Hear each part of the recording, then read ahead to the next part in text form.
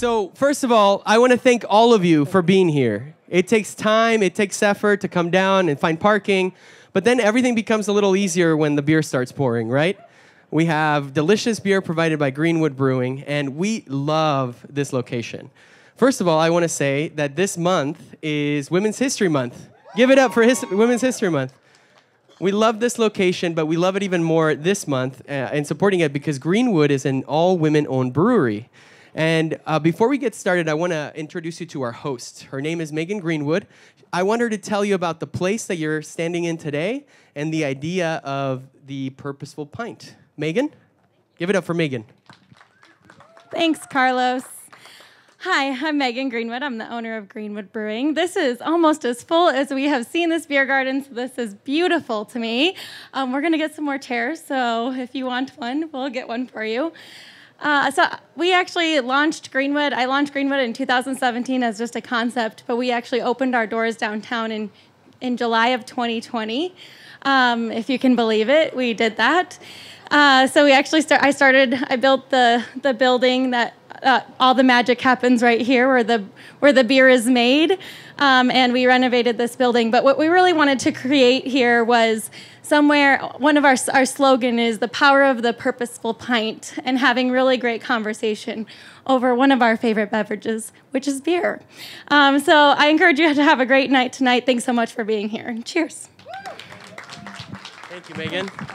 Thanks so much, and thank you for being an amazing partner to Arizona Talks. Tonight, not only are we celebrating Women's History Month, but we're also celebrating civil dialogue and open debate in Arizona. This is the whole point of this nonprofit, is to be able to have conversations that are tough, conversations that we might not agree with, but we're having the conversation. Tonight, we will hear from 7 different voices. They will tell us their political story, who they are, what they do, and how they're shaping policy, news, business here in Arizona. This nonprofit started from an idea, kind of like the conversations that we're having today, around friends, around food, and around really tough subjects. We've been doing events for about 3 years, and today we're a growing nonprofit with an advisory board full of leaders across the political spectrum. So if you're on the advisory board, could you raise your hand? Let's give it up for the advisory board here. They're the ones that guide us, the ones that give us advice on what to talk about. Just amazing. We also have a phenomenal staff that works together to create events like these and conversation projects like these. So if you're in the staff, could you raise your hand really quick? And let's thank them because they're the ones that have been putting this stuff together with us. Again, tonight we'll hear from 7 guests. They'll talk about their political story for 5 to 8 minutes each. So our whole program tonight will be about an hour. Feel free to get up, refill your beer. The restrooms are going to be through this door. You can get through it at any point in this building. We would love for you to get your phone out, take pictures, and definitely follow us on Facebook, Instagram, and Twitter at Arizona Talks. There's only one rule for tonight, and that is to stay civil. That is what defines not only our mission, but what defines a lot of America. We live with people that are very different from one another. We disagree with them. We should be able to talk with them. Finally, I want to bring to our attention what is happening in Ukraine. It feels weird if we don't mention it tonight. We can only imagine what some of those people are going through, and I encourage you to reflect on how lucky we are to be here with one another in this space. If you care about our system of government, if you care about philosophy and politics, if you care about our community, we need more spaces like this. We need spaces to discuss tough issues and respect and promote openness. We invite you to take that responsibility on with us and promote the tradition of civil dialogue and open debate. Please donate to Arizona Talks. If you got your ticket today, thank you so much. You're able to donate back at the registration table. I encourage every single one of you to become a member. This allows us to put events on like this. Your money goes directly to promoting conversation, doing events, and doing any kind of creative project our team comes up with. Tonight, the interest for the speakers will be a bit short in the interest of time and to hear everybody's political story. So, to kick this event off, please help me welcome all of the speakers. Just a big round of applause for the 7 speakers that are about to come.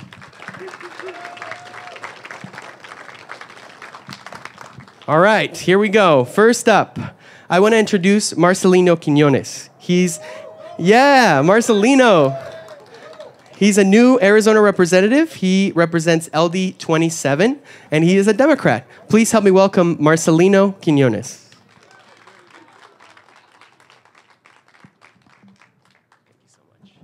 How's everybody doing?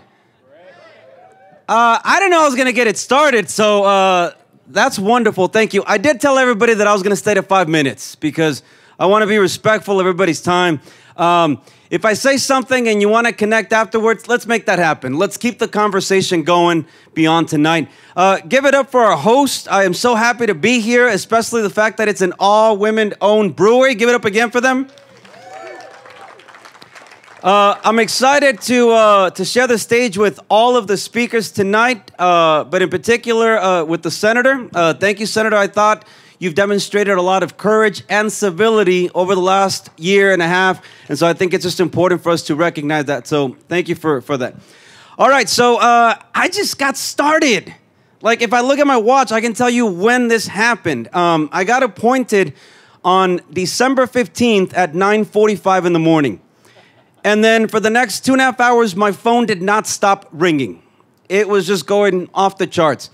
And at about noon, I realized that I had not spoken to my daughter, who didn't go to school that day. She had something else. And so I called her.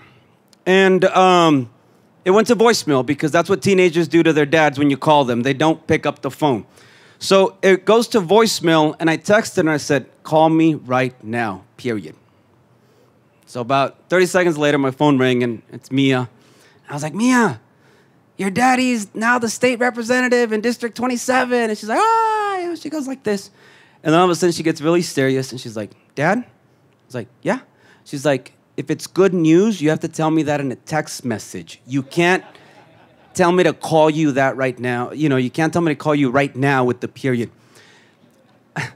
I share that because regardless of everything that goes on, the hype, the speculation, the media, the tweets, at the end of the day, it's about that, right? If I cannot fulfill my duty as a father to my daughter, then I'm not doing it right. And so she quickly humbled me. So even though my phone had been going on for 2.5 hours, she quickly said, "Chill, relax." I ran for this position in 2014. And I came up a little short. And I share that with everybody here because a lot of times we sort of give up and we think that that's that. But I didn't give up. And then I learned another lesson. A lot of times you've got to do the work when nobody is watching. And you've got to do the work steady and steady and steady and steady and steady. And so that's what I did. When the appointment didn't when the election didn't turn out exactly the way I expected it, that was okay. That was okay. Because my commitment and my service to the community was going to be ongoing. And so that's what I did. I worked for St. Vincent de Paul, and we helped feed, clothe, house, and heal the needy. Arizona State University said, "That guy kind of knows what he's doing. Let's take him over there." So for the last 3.5 years, I was able to serve as a director to ensure that we were creating the next generation of college students. What am I focused down there at the Capitol now? I'm focused on education. I'm focused on supporting our teachers. I'm focused on making sure that people have a house, that they have food on their tables, and that they live their lives with integrity. I'm able to do that because of the things that I had been doing prior to the appointment. And so those are the lessons that I'm going to take with me. I'm going to tell you the last story. When the appointment was sort of starting to become a reality, what you have to do is you've got to get your PCs involved, your precinct committee members. You've got to call them, and you've got to tell them, "Hey, something's going on, and I need your help." And so I was doing my due diligence, and I was calling all of my PCs. And 2 days prior to the vote happened on December 1st, I called somebody. And I said, "May I speak to Cynthia, please?" And then Cynthia says, "Yes, who's this?" I said, "Oh, my name is Marcelino Quiñonez. I am trying to fulfill the appointment process that you're a PC and you're voting on Wednesday." She said, "Are you a real Democrat?" I said, "Yes, I'm a real Democrat." And then I told her why I was a real Democrat. And we kept the conversation going. And then I said to her, "Cynthia, I need you on Wednesday to vote for me. Do you know how to vote on Wednesday?" And she's like, "Where's the meeting at?" And I said, "What's your email address so I can send you the link and we can have you there?" Okay, cool. So I show up on Wednesday to the Zoom meeting, and Cynthia's there. And then I'm going to tell you a secret. You get nominated to fill the position. I made a commitment, a promise to myself that if I didn't get nominated, I wasn't going to go for it. I was just going to keep doing the wonderful work that I was doing at the university. I said that to myself. I said, if I don't get nominated, I'm going to keep doing my work. So about 5 or 6 people get nominated, and then 7 and 8. And then I didn't start shaking, but my toes were kind of going like, okay, what's going to happen? And then out of the blue, Cynthia says, Mr. Chair, I'd like to nominate Marcelino Quiñonez. And then the rest is history, and now I'm standing before you. So if there's anything I can do, let me know. Thank you all for being here, for being good civic participants. Let's keep the conversation going after tonight, and go Arizona. Thank you so much. Thank you so much. Oh, and by the way, if you have questions, comments, we encourage people to continue to stay here. We're going to be here. The speakers will stick around. Feel free and come say hello. Next, I want to introduce Chuck Coughlin. He is the president and CEO of HighGround Incorporated. If you've been in politics for a while, at the legislature, within elections, you've probably heard his name before. Please help me welcome Chuck Coughlin. Thank you. Thanks, sir. Well, I'm moved by that story because, that's how life happens. It happens to you when you're least expecting it, and you have to be prepared. And the funny story there was he's talking about how he had to call precinct committeemen. Because every appointment, maybe a lot of people don't know this, when the Board of Supervisors have to appoint somebody, it's up to the precinct committeeman of the party that member leaves. So they give the County Board of Supervisors a list. And so he made it through that vetting process. And so it's a process. So I don't want to bore you tonight. I don't think I will, but I'm going to talk a little bit about that process in terms of how Medicaid restoration happened in 2013. So that was the process by which we expanded Medicaid coverage in Arizona to cover, at the end of the day, about 63,000 individuals more that was under the program then, but literally about 200,000 that had been frozen out of the program. So set the stage. Jan was governor. I ran all of Jan's campaigns, so don't throw things at me. And probably won't throw things after me afterward. But, it was difficult. That was the recession, the Great Recession, $3 billion deficit. And Andy Biggs was president of the state Senate by 2013 when this thing rolled around. He's now the chairman of the Freedom Caucus, if many of you don't know, in the U.S. Congress. Andy and our Speaker of the House was the former Kirk Adams, who was Governor Ducey's chief of staff. After the 2014 elections, we're rolling into this. Republicans had after the 10 elections, Republicans had 2/3 majorities in both bodies. So they used to call the Democratic caucus the pizza caucus because it used one pizza to feed everybody. It wasn't a lot of Democrats down there.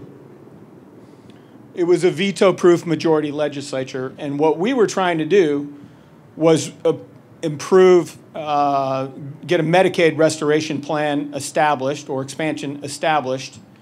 And so we started with some polling. And the polling showed that 9% of Arizona Republicans supported Medicaid, supported the Affordable Care Act. That's a problem because you have a Republican governor. So, background. In 2000, voters in Arizona had passed the Prop 204, which required the state, with a tobacco tax, to cover all of the people in Arizona that were 100% of the federal poverty level for Medicaid. That was funded with tobacco tax. Well, tobacco tax is not a thing that continues to fund because less and less people are doing that, but that's how it was funded. So back to the Great Recession, we have a $3 billion deficit. We had to freeze Medicaid coverage. So in the process of that, between at the beginning about 09 and 10, about 200,000 people lost their Medicaid coverage. So they're off Medicaid because the state literally couldn't afford it. We were broke. I mean, literally could not have met payroll in 09. Jan got a property or a sales tax approved in 10. I'm not going to go into that. So during the recession, we froze those Medicaid benefits. Normally, you couldn't do that because 204 was voter protected, which says you can't affect the outcome of a ballot proposition. But the court knew that tobacco taxes weren't funding the full expansion and you needed general fund revenues to do that. So what we knew once the economy started to recover, we'd be forced to recover, we'd put all those people back on the Medicaid rolls. So the court couldn't order us to fund it. We knew that. December of 13 rolls around, December 12 rolls around, and the Obama administration comes out with a policy on the Affordable Care Act. It says if you cover up to 138% of the federal poverty level, you will get 90% coverage of everything. Well, that's a math problem, right? I mean, why not do that? I mean, that's an easy math problem. That's not the way things happen down in the state legislature. It's go back to the fact that 9% of Republicans in Arizona supported the Affordable Care Act. So we started a campaign. We started talking about how to restore Medicaid coverage to those people who had it. And we began an effort to educate people about that. So we did a lot of polling. And this was a long campaign. There's a lot of things that Marcelo say that happened behind the scenes. So we found 4 talking points that really worked. Arizona's not the problem. Access is an incredible agency. We were the last state to join Medicaid. And it's a partnership with all the healthcare providers here in Arizona. And we knew we could emphasize that, particularly with Republicans. There was a hidden healthcare tax. So if you don't have healthcare and you show up at the emergency room, they have to provide healthcare for you. It's not an if and or but. It is you have to provide it. Reams of people were showing up in the recession, and more people were having to get coverage, which we call uncompensated care. Well, that ends up in any taxpayer's pocket because insurers then reflect that in the uncompensated care in a tax, which ends up in your policy because they can't do it for free. So we had to stop that. We must stop growing uncompensated care because we were compromising the very industry that was going to provide care for everybody else. This is really relevant when the pandemic came around because you're like, oh, we actually have a healthcare industry in Arizona that's in a good position so they could afford the ability to react to a crisis. We tested all these messages. I'm not going to go through the data with you, but all of them were very positive messages with Republicans overwhelmingly, and you may say that, well, why just, I knew they were going to be popular with Democrats, but remember the audience that we're working with. We're working with overwhelming numbers of Republicans in the legislature. And then we went back to respect to the will of the voters. So 2004, they'd passed it. We had a Voter Protection Act. And we said, it's the will of the voters. This is what we should do. So Governor Brewer was super leery. We got down to the point where we were practicing the State of the State speech on the House floor. And she'd removed it from the speech. And I'm on the floor. And, you know, I had talked to her about this. In fact, we had written an editorial because nobody in the industry wanted to get ahead of the governor because they knew the governor was going to be the pinpoint on which everybody else would revolve.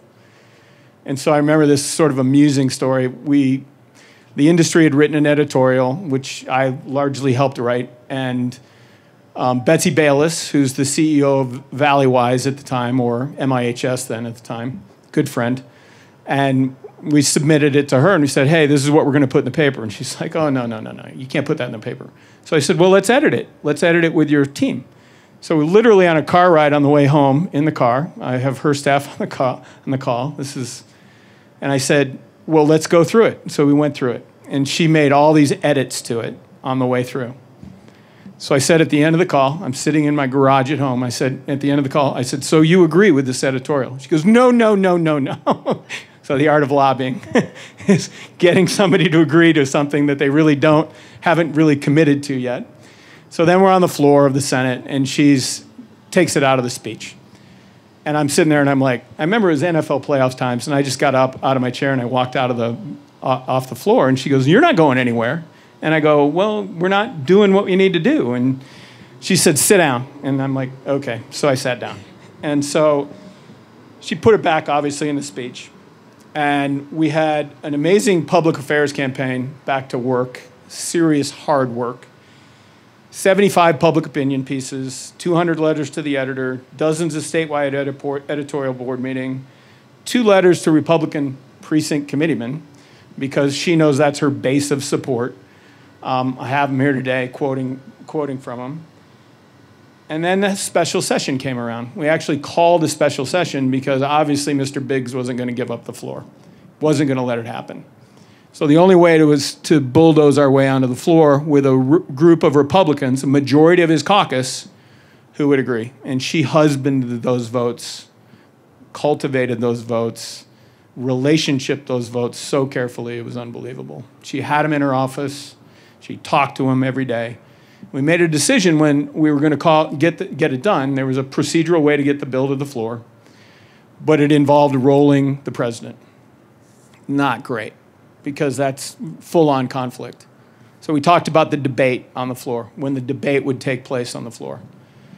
And it was going to be brutal, because all of those Republicans who were supportive of it were going to be attacked by all their colleagues, relentlessly attacked by all their colleagues. And we said, don't respond. Don't do anything. Sit there. Do not engage them.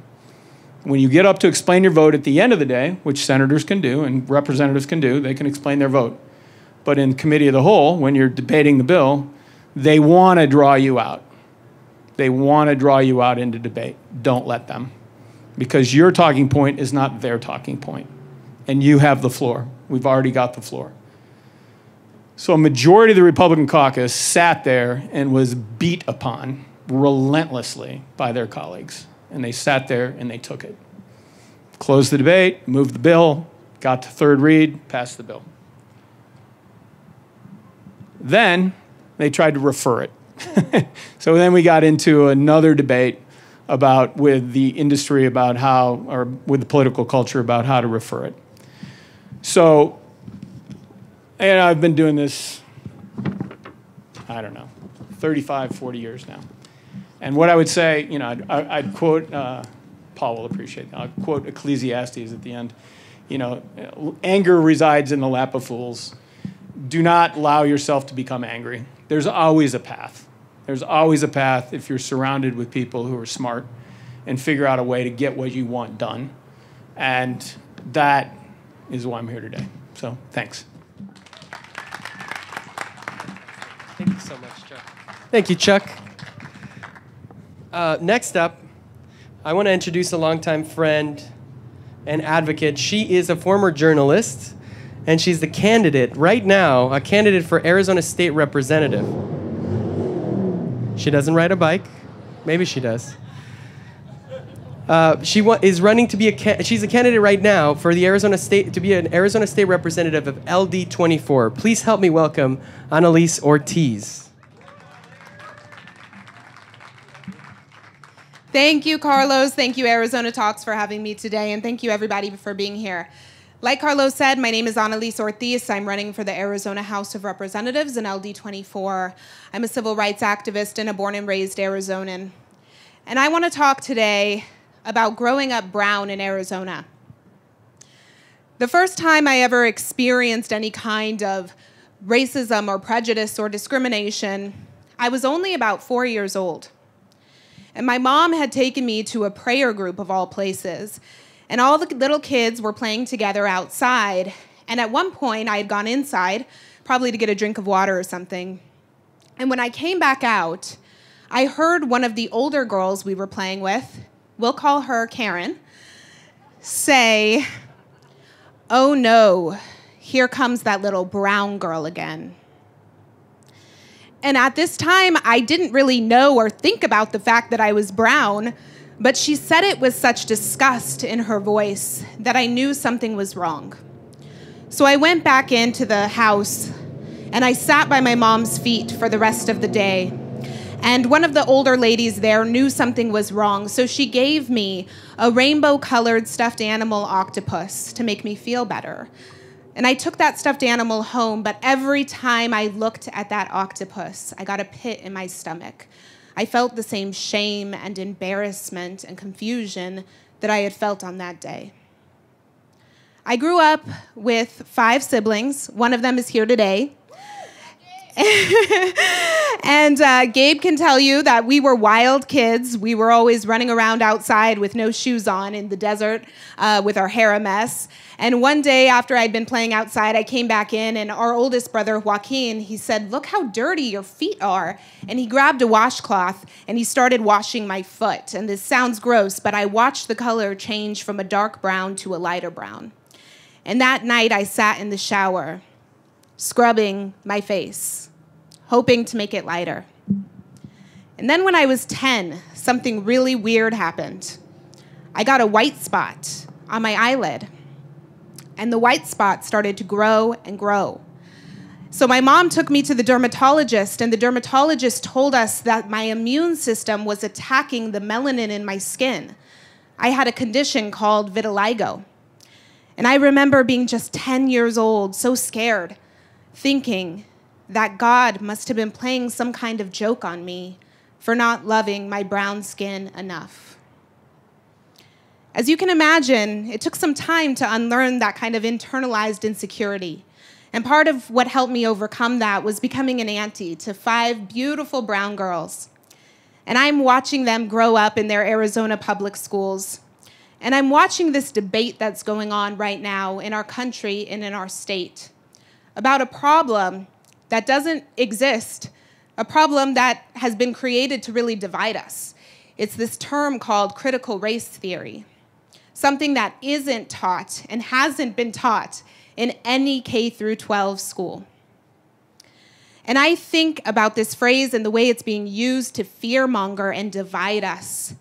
And I am thinking about how important it is for young kids to be learning that racism and oppression does indeed exist in this country, and that it should not be tolerated, but that we cannot dismantle it without talking about it. And what people really want, I know what I really want for my nieces and for other kids in schools, is for them to be learning about Dolores Huerta, who with her brown skin led one of the most historic labor strikes to fight labor exploitation of farm workers. What we want is for young kids to be learning about the indigenous peoples who created the intricate canal systems that make Arizona livable today. What we want is for all kids to be learning about Sojourner Truth, who had the courage to say that the women's suffrage movement could not only be about white women's right to vote. What we want is for all kids to learn about people who look like them, and not just during Black History Month or Hispanic Heritage Month, but every single day. But unfortunately, there are adults in the room who are not being adults. There are adults in the room who are scared of white kids in particular learning about the honest truth of history and of the ugly racism and violence and oppression that exists in our nation's history. I think that they're scared that that little Analise that day would have treated Karen the same way that Karen treated her. And they're scared that Karen might feel uncomfortable learning about this stuff. But never mind all of the kids of color who are dealing with this kind of hurt and pain and trauma just because of the color of their skin every day. And my question is, how can we ever expect our students to make sure that they grow up and not let history repeat itself if they don't learn that history in the first place? My question is, when has this nation ever solved any problem by pretending it doesn't exist? That day at the prayer group, there was an adult in the room who tried to make me feel better. She knew something was wrong. She knew she had an opportunity to change it. She didn't know about the hurtful words, but she had a gesture of kindness. And so we have an opportunity right now to be adults in the room. We can fight against the bills being introduced at our state legislature that aim to ban books and ban history and censor history. We can stand up and refuse to vote for politicians who are using our kids as political ploys. We can make sure that we are having these uncomfortable conversations at our kitchen tables with our friends and family who have heard this phrase, critical race theory, on the news, but don't know the truth of it. And we can make sure that all kids have safe spaces in their public schools, whether they are students of color or LGBTQ plus students who are also being attacked by our state legislature right now.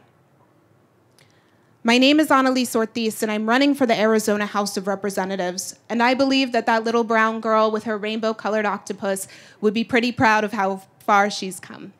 Thank you so much. Thank you, Analise. Thank you, Analise. Next, I want to go with the Charles J. Merriam, Distinguished Professor of the Sandra Day O'Connor College of Law. She's been a speaker before for us on immigration and other topics. I want to please help me welcome Angela Banks. So good evening, everyone. Thank you, Carlos, and thank you, Arizona Talks, for including me in this event tonight. So I definitely feel like I'm the odd woman out. I am somebody who has not involved in Arizona politics, so I want to talk a bit about my political journey and sort of my political views and how I ended up where I am. So not only am I a professor at the law school, but my area of expertise is immigration. And I look at that from a perspective about membership and belonging in democratic societies. And so how did I become interested in caring about education and thinking about how we conceptualize membership and belonging in a democratic society? Well, a lot of it stems from my father's story. So I grew up in Seattle, Washington. I'm a child of the 80s. Valley Girl talk and all the rest. But my dad grew up in the Arkansas Delta during the heart of Jim Crow. And I grew up hearing stories about his life there, and one of them just always stayed with me. So my dad recently retired as a professor of education at the University of Washington. But growing up, he couldn't attend the local library. The Arkansas Delta, where he grew up, was a rural agricultural community. My father's family owned a cotton farm, but he was not allowed to go to the library because of the Jim Crow segregation rules at the time. But my dad loved to read. Even in high school, he was a substitute teacher for the elementary school when the teachers were out. He was born to be a teacher and loved reading and loved learning. But he wasn't allowed to go to the library, so what did he do? He sold garden seeds. He would go farm to farm and sell garden seeds to everybody they knew so that he could earn enough money to buy books. Because even though he wasn't going to be able to get the free books, he knew that he would get books one way or another. He then went on to go to college, and one of the interesting things is the reason he ended up specializing in education and becoming, he started as a 5th grade teacher, was because Chicago Teachers College was free. And so when he arrived in Chicago, because his brothers lived there, he figured, well, I'll work the first summer, save enough money to be able to enroll in school in the fall. Well, it took him a little longer to get a job and save enough money, but he was eventually able to go to Chicago Teachers College and then on and get his doctorate, et cetera. But that story was really inspiring to me and remains inspiring to me because it reminds me about the potential that exists throughout our society. There's so many kids in so many spaces that are incredibly bright and have the sort of insight and if they have the right opportunity, can truly change our world and solve the most pressing problems that our society is facing. And opportunity is really what they need. And so I grew up thinking about this. It shaped sort of my political ideas and the things that I decided to commit myself to. And when I was living, so I graduated from college, went to law school, was working in the Netherlands for an international tribunal at a time when immigration was a really tough topic in Europe. I had moved there right at the time that a Dutch politician had been assassinated, and the idea that had been circulating within the sort of public discourse was that he had been killed by an immigrant because his political party had been pushing a lot of rhetoric about the harm that immigrants were creating within the Netherlands. Turns out he was assassinated by a Dutch environmentalist, beside the point, but it got me interested in thinking about immigration and immigrants and incorporation within democratic societies. And so when I came back to the States, that's really where I focused my work. And so I spent 10 years as a professor in Virginia, public university, moved to Arizona to another public university, and that has really been important to me because one of the things that I think is incredibly important is the role that our public universities play in our society. They really are a sort of a gateway of opportunity for people. There is nothing more moving to me than going to graduation. When you see the families of the individuals who are graduating, some of them are the first in their family to graduate from college, many are the first in their family to become lawyers, and the joy and the exuberance that you see in the cheering and the clapping and the hugs and the just excitement is because they recognize the true opportunity that their loved one now has. And being at a public institution with affordable tuition, et cetera, really makes that opportunity available. And so that is one reason why I enjoy being an academic, enjoy being a professor because of the teaching role that I get to play, but also the research that I do thinking about how can we ensure that our society continues to be a place where all students have an opportunity to succeed, where all students are going to have that opportunity to flourish, to read books, to learn about the world around them, and think about what kind of contribution they can make to the world around them. So thank you for your time tonight, and I will end there. That was amazing. Thank you. Thank you, Angela. Next, I want to bring up Senator Paul Boyer. He's an Arizona State Senator for LD 20. Please help me welcome Arizona Senator Paul Boyer.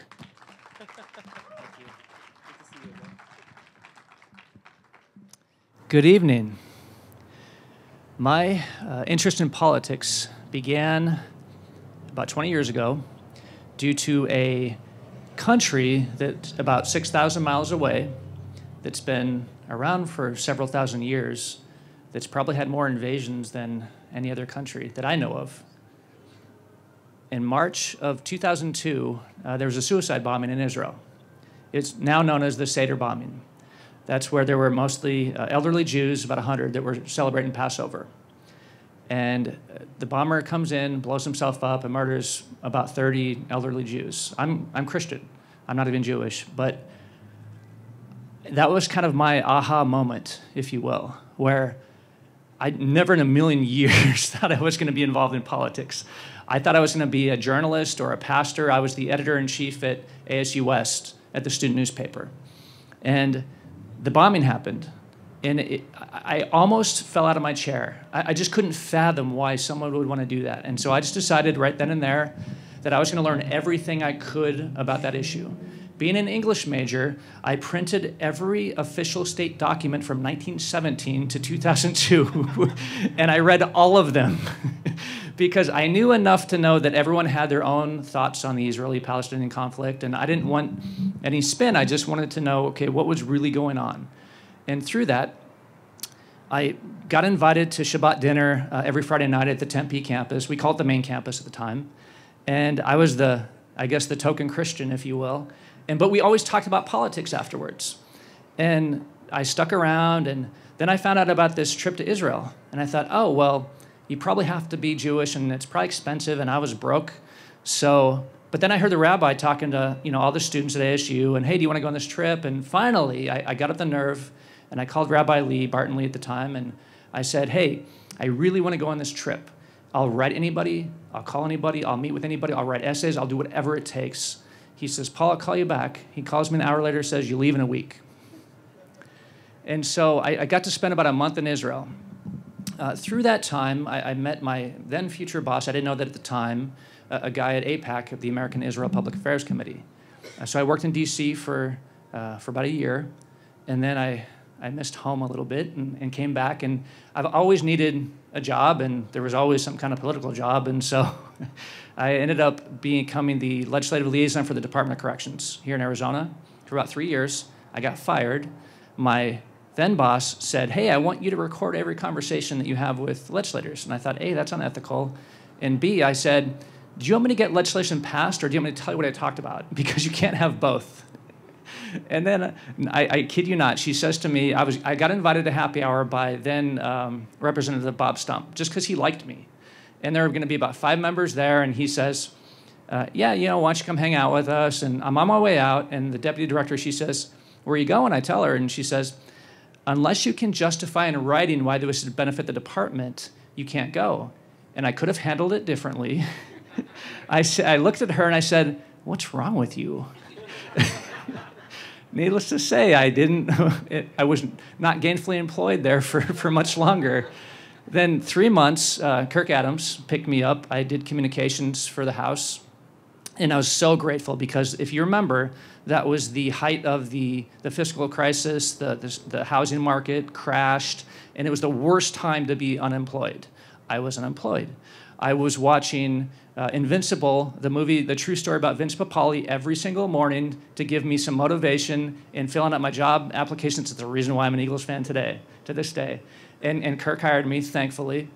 And so for 3 years, I was on staff, and I thought I knew a little bit at least about public policy. I was getting maybe an inch deep in education, healthcare, maybe public safety, the 3 main buckets that we spend a lot on at the state legislature. And then 10 years ago, redistricting. Never thought I'd run for office. 2 out of my 3 state legislators both decided to retire, Linda Gray and Jim Wires. That never happens. I mean, where there's 2 open seats. And so I thought, why not? I've sold books door to door in South Carolina, and I'm used to getting rejected, so it can't be that much harder. I interned for my congressman, John Shadegg, and so I'm used to knocking on doors for him, and so I knocked on a lot of doors that year and made a lot of phone calls, and for whatever reason became the top vote getter, and here I am 10 years later.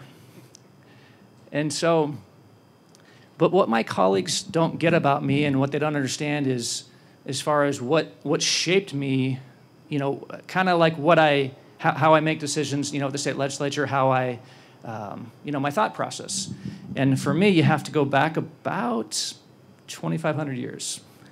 Now, Chuck's going to bust my chops for bringing this up. But there's a quote that I can't get rid of for some reason. It's from the Apology by Plato.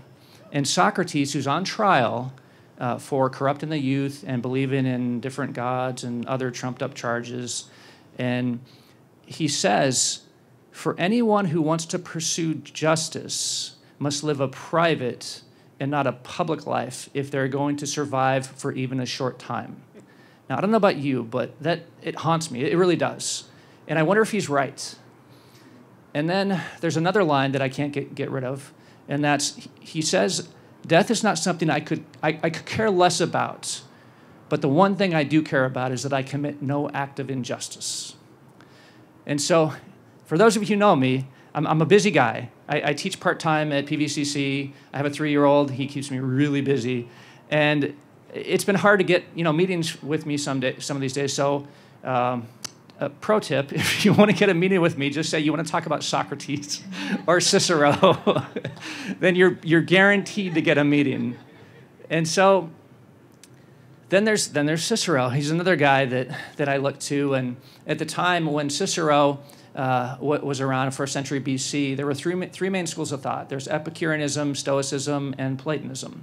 And there's this curious line that he writes to his son. It's the last text that we have. It's really a book, but it's a letter he wrote to his son. It's called On Duties.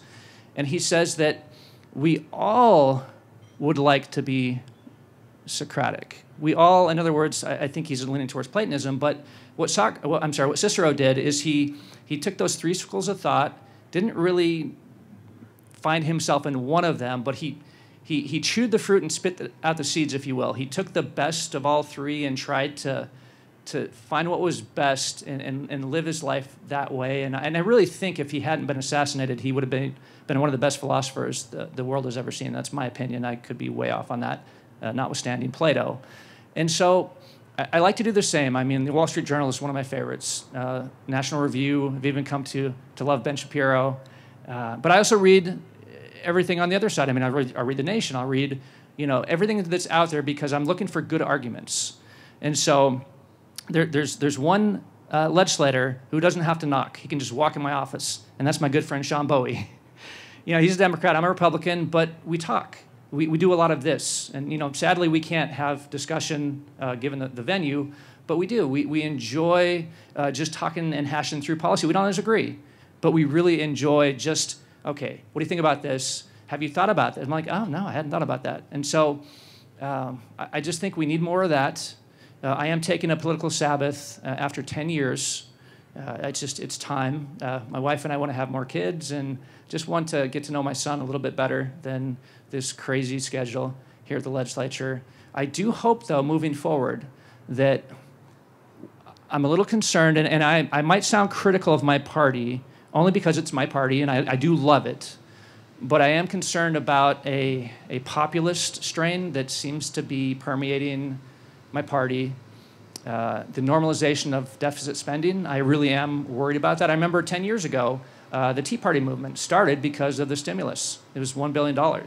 Now it's like $1 billion, whatever. We'll just throw another few billion on and no big deal. And just, it seems like both parties are now normalizing deficit spending, and that's a worry to me.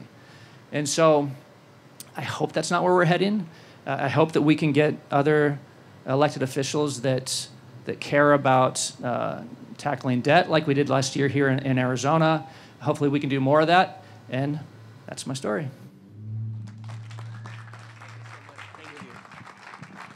Thank you. How's everybody doing out there? Good? Got enough beer in the glass? I just got mine refilled. We have 2 more speakers for you tonight. And the next speaker I want to introduce is the executive director of the Arizona Republic. His name is Greg Burton. We got a chance to meet at a prior event happening here, and I thought, why not give this guy an invitation to come and tell his story? So please help me welcome Greg Burton.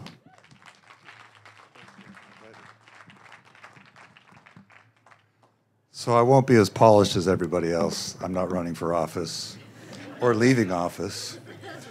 So if you'll indulge me, I'm also wearing a belt for the first time in a while instead of stretchy pants. So I'm delighted to be here. I come here a lot, because I live close by. It's a great business. I love to support local businesses. And I love the fact that a local business cares about its community enough to put on something like this. So it's just a fabulous event. And I'm glad you are all here tonight. So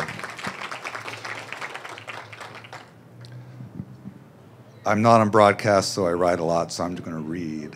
I'll try to look up and down. Excuse my readers. So when I was young, I wanted to be a poet because I loved words.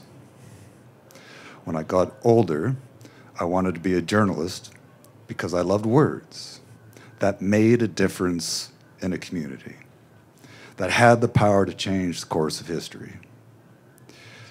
I may be the executive editor of the Arizona Republic, but I'm really that poet who became an investigative reporter. Here's why.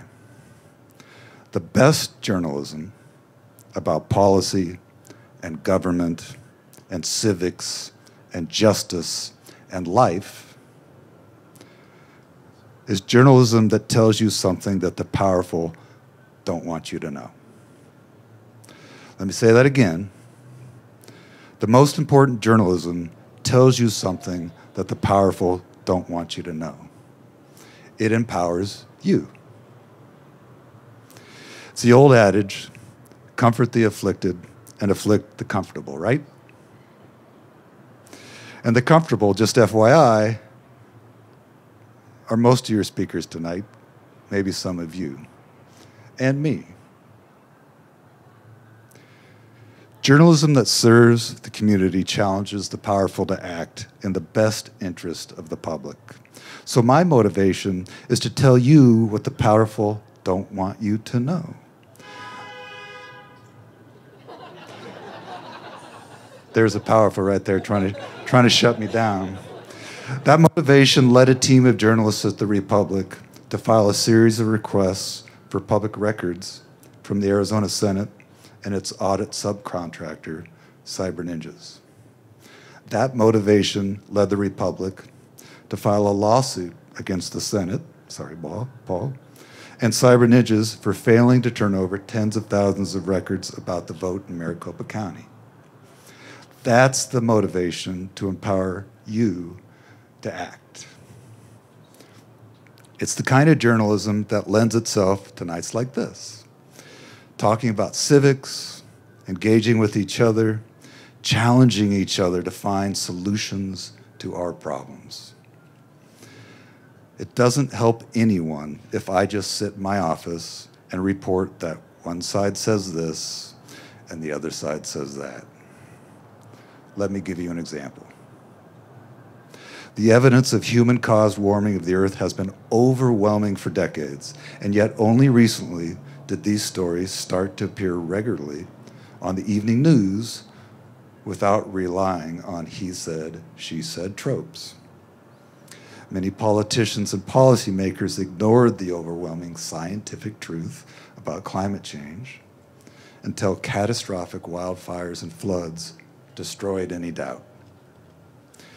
It's better for all of us if journalists shine a light on what can't be seen and expose leaders who deny the truth. Here's why that matters with the audit. Our reporting from public records and deep sourcing highlighted the fact that Republicans there in Arizona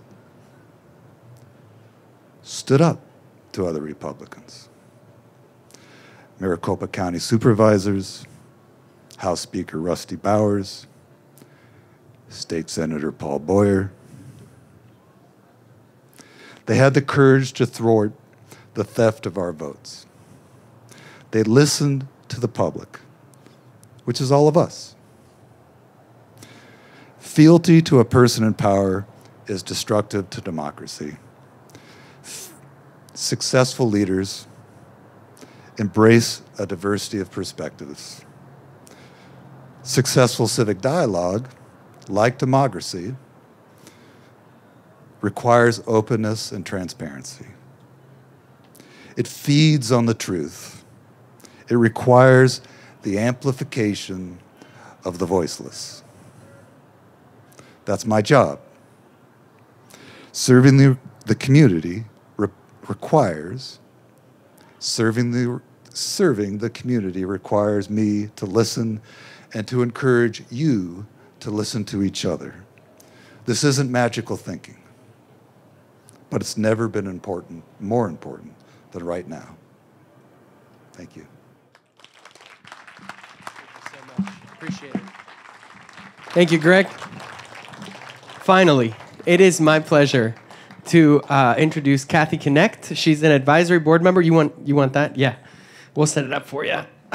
She is the advisory board member at Voter Choice Arizona.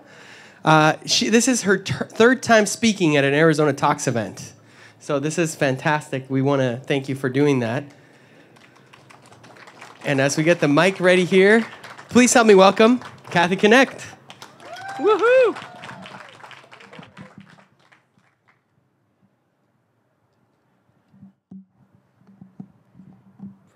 Thank you, gentlemen. Yes, I wrote my notes down, too, on paper.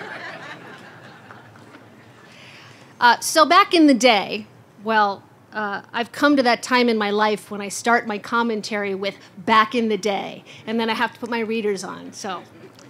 But I think it's really important for people, especially the younger generations, to know that politics hasn't always been the way that we're experiencing it now.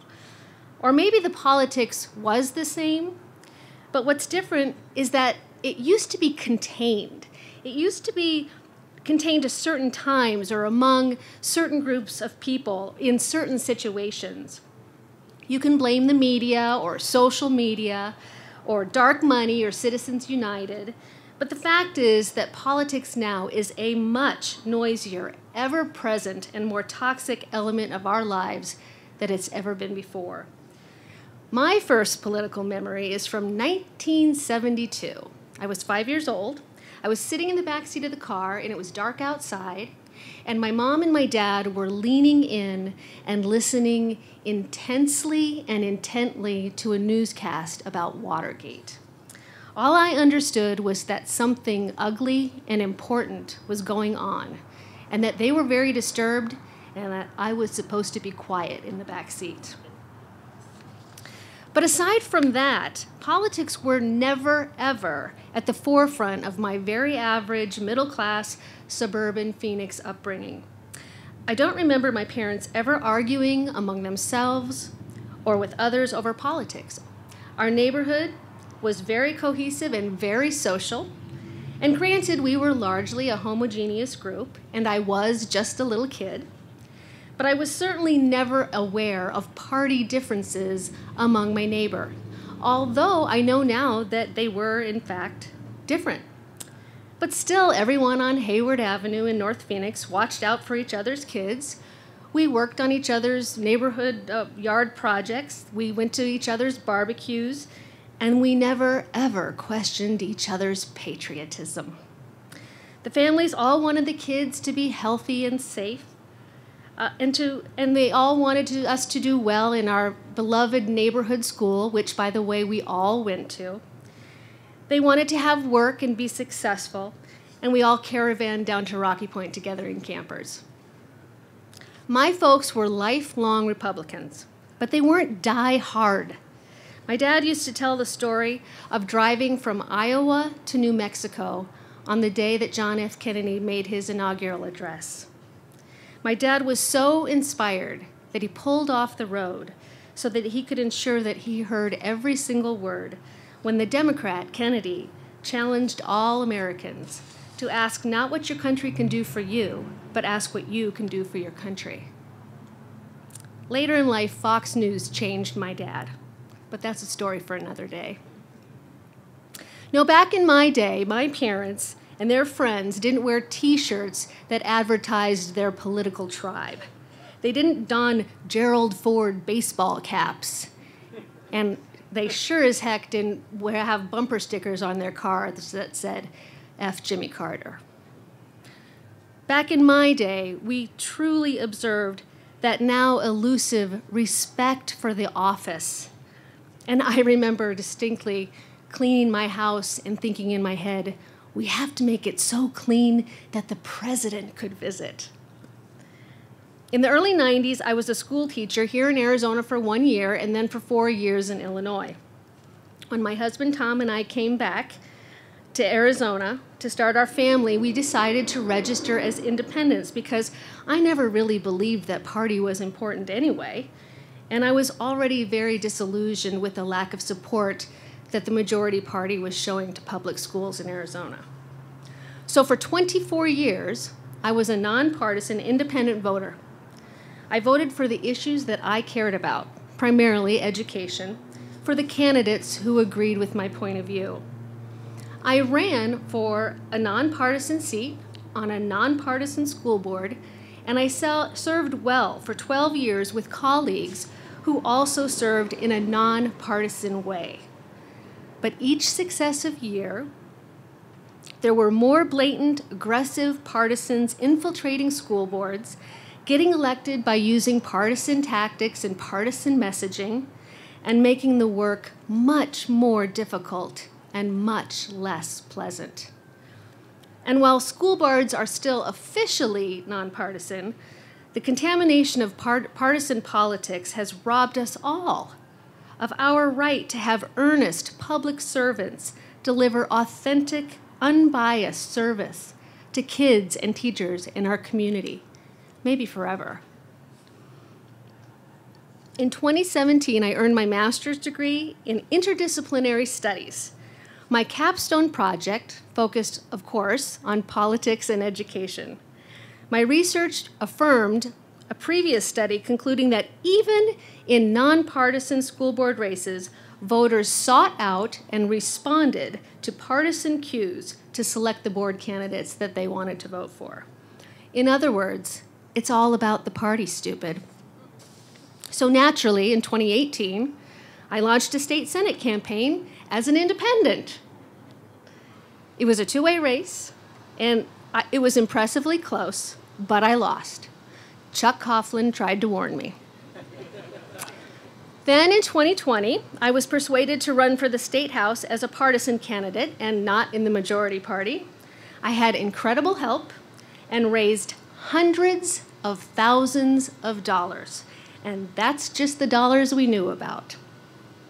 Even though it was COVID time, we ran an extraordinary campaign, and I still contend that I was the better candidate. But even with a single-shot strategy, I lost again to the two candidates who had the registration advantage.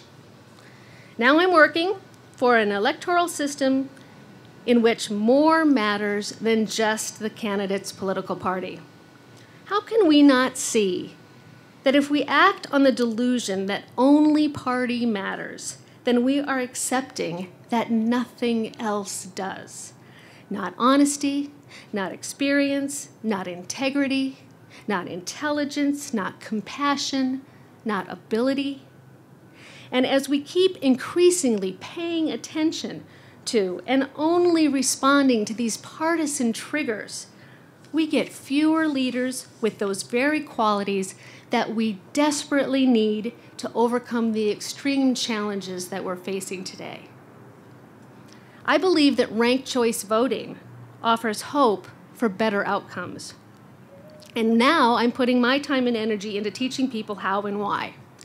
In short, candidates would have to find more common ground if they had to appeal to their opponents' supporters to be those supporters' second and third ranked choices.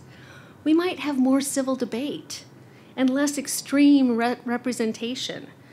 We'd have more diverse candidates, ideologically and otherwise, who could compete without feeling that they'd split the vote and spoil the election for some viable ally. Voter Choice Arizona wants to tell you more about that, so see me and my friends later. But for now, my friends, we're being played. We're being played by the people who peddle panic and power, and they delight in how easily we are divided and eventually and inevitably conquered. They push our buttons using the all-powerful media and unlimited amounts of money. And it works. And it works, and it works, and they'll keep on doing it as long as it works. And as long as we let it work. It will work until it doesn't. And when and if that happens is completely up to us. Thank you.